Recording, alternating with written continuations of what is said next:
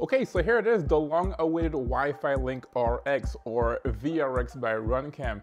And this has to be the most anticipated product in FPV for the year 2025. A lot of guys are trying to get into Open IPC, and this is one of the easiest way to do that. This is kind of a gateway into this actual protocol. So let's open this up and see how it looks.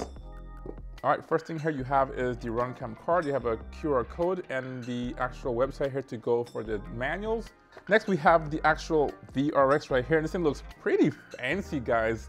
With the big old fan in the center here, and you also have these connections here for the antennas. Let's get this out. Ugh, this thing here is kind of a hefty boy here. We'll see how much this thing here weighs in a little bit. Besides that, we have a box below here. And looks like you have some antennas here, 4 antennas, which is pretty cool. Looks like you have some RunCam branded antennas, some stubbies on here. It does say it is left-hand circular polarized, which is pretty much standard for any digital system. And then you have 2 kind of linear standard antennas in here as well. Now it's pretty cool that they include antennas in this because some of the other VRX in the market, they don't ship with antennas, much less some stubbies like this one right here. So pretty impressive overall. We'll see how they work. Next, we have a package here with an XT62 barrel plug. And this is obviously to power on this VRX right here. Now the power range on this is between 3 and 7S. Yes, that's a weird range, 3 and 7S. Last but not least, we have something on the back. Let's go from the other end. And it looks like a HDMI cable to go from the actual VRX to your goggles or your monitor. Oh yeah, it's a full size to mini. I thought there was a mini on both sides. So, is this a full size or a mini? It's a mini as well. So if you're gonna use this for your FPV goggles, this is not gonna work. You're gonna need some kind of a converter. I have one right here. This is a standard to a mini. I think it's mini. And now you have a mini on both ends, so you can plug this straight into your VRX. I really wish it came with the same size on both, only because if we're gonna fly with our goggles, most likely we're gonna have a mini on the goggles. I'm complaining about it, but that's a lot packed into this box for the price. Now I said only to say that this is kind of a, well, this for me is a pre-release model. I'm recording this in the future and I don't have any details as to the pricing of this. Now this is an open source kind of project, so we don't expect the price to be as high as other closed source projects. So we're hoping hopefully under $100, but you do get a lot in this box right here. And everything you need to get started right here is included in this packaging. Okay, so let's take a closer look at this VRX, or as they call RX. Now this thing here looks like a complete product. And I say that only because this is the power of open source. It wasn't just long ago we didn't have any of this. To get something like this, you had to either get your board, do some soldering, configuring, and also print like a 3D case for this. Now you have a really nice design here. This looks like a really finished product with some branding. Now this is a pre-production model, so I don't have any specs in this, but it does feel a little weighty here. Let's see how much this thing here actually weighs. And that's around 115 grams. Not the lightest thing in the box here, but let's put the antennas also in here. I do have the plastic. It's not gonna make a big difference with the plastic, but let's add the antennas to it. 138 grams. So this isn't the most light thing ever. And if you consider the weight of your actual FPV goggles, you're gonna add a little bit more weight to that. But that's kind of predicted and kind of expected, especially when you use some of the other VRXs on the market. In fact, let's just wait right here since I have it here.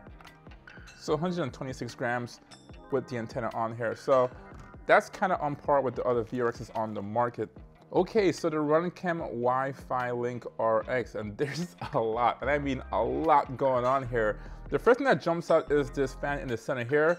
Obviously these things get really, really hot, guys, and you have ventilation all over this board here, underneath and to the side. So there's proper ventilation. Hopefully the fan isn't too loud, but we'll see once we power this up.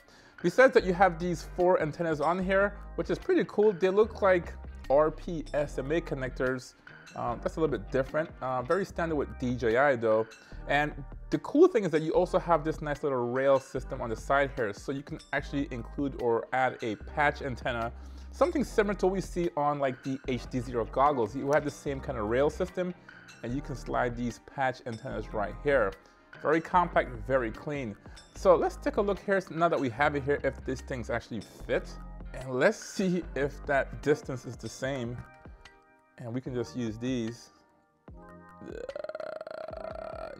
It's close, guys, but it's off by like, I want to say 2 millimeters or so. It's just not gonna fit. It'd be cool if it was the same distance and we can just slide these off. But I don't think these are gonna work anyway because these are SMA connectors and these are RP SMA, so they're not gonna screw in, although you can get a conversion for these connectors right here. Now, besides that, we do have 4 ports of 4 antennas, which is really good. This is one of the first products in Open IPC where we have 4 antennas. Some of the other RX on the market, like the one from Emax, even the one from RunCam had just 2 antennas. So hopefully we get better information, better data link, and more information coming to our VRX. So I'm happy to see that. And obviously you can add a difference of whether a patch or a directional and some stubbies on top if you want to. And that's the way I'm probably gonna do it eventually. I do think that they'll make some antennas for this.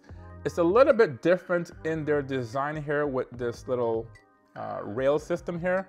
The one on the HD0 goggles is just a straight slice here, a line.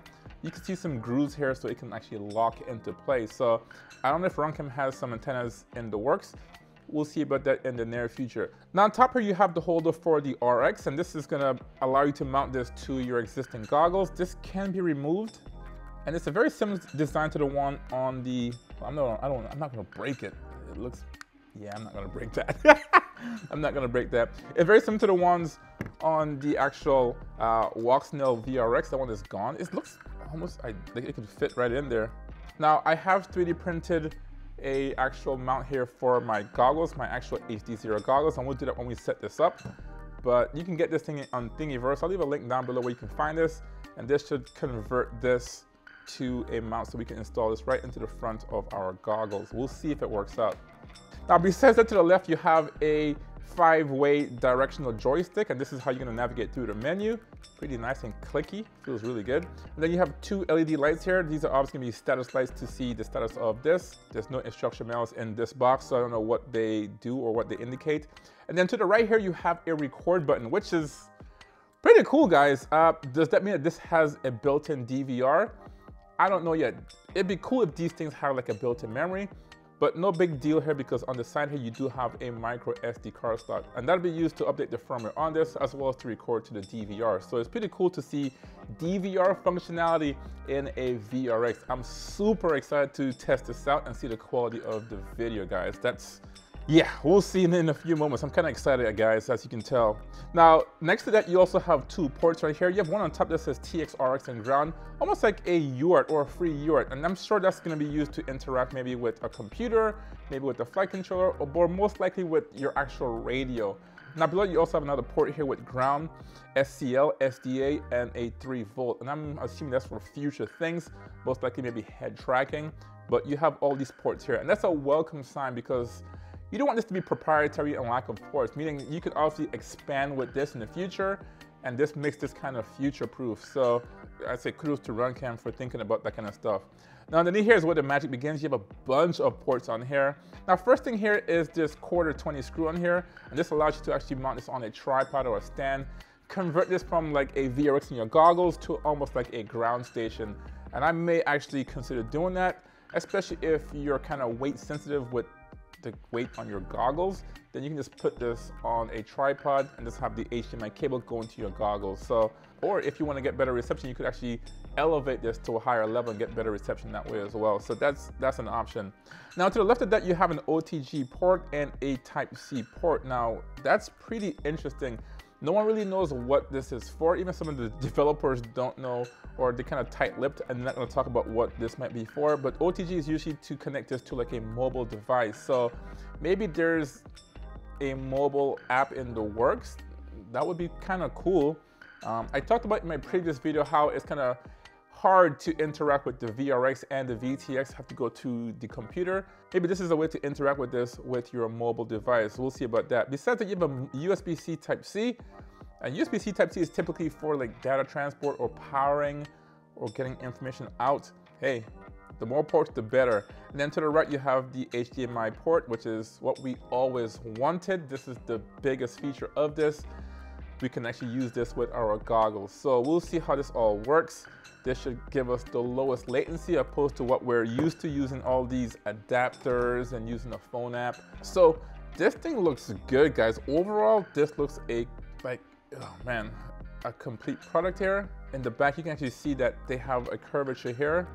Kind of curves a little bit, so this can sit a little bit flush to your goggles, not like a straight piece. So they did consider all that in it. These are all things that you probably wouldn't have had if you had to make this for yourself. All right, guys, so this thing looks really nice. What do you think about this WiFiLink RX or VRX? Well, I do think this is a very compelling product. It looks very nice and neat, very refined. And I do think this single product here will bring a lot of pilots to this new ecosystem, which is Open IPC. We'll see how the price is overall. Now, in the next video, I'm going to install this on my goggles and take my drone up for a flight and see how this thing here behaves or performs. So if you want to see that video, hit that subscribe button there for you to be notified whenever I do drop that video. So thanks for watching, and I'll see you in the next one. Peace.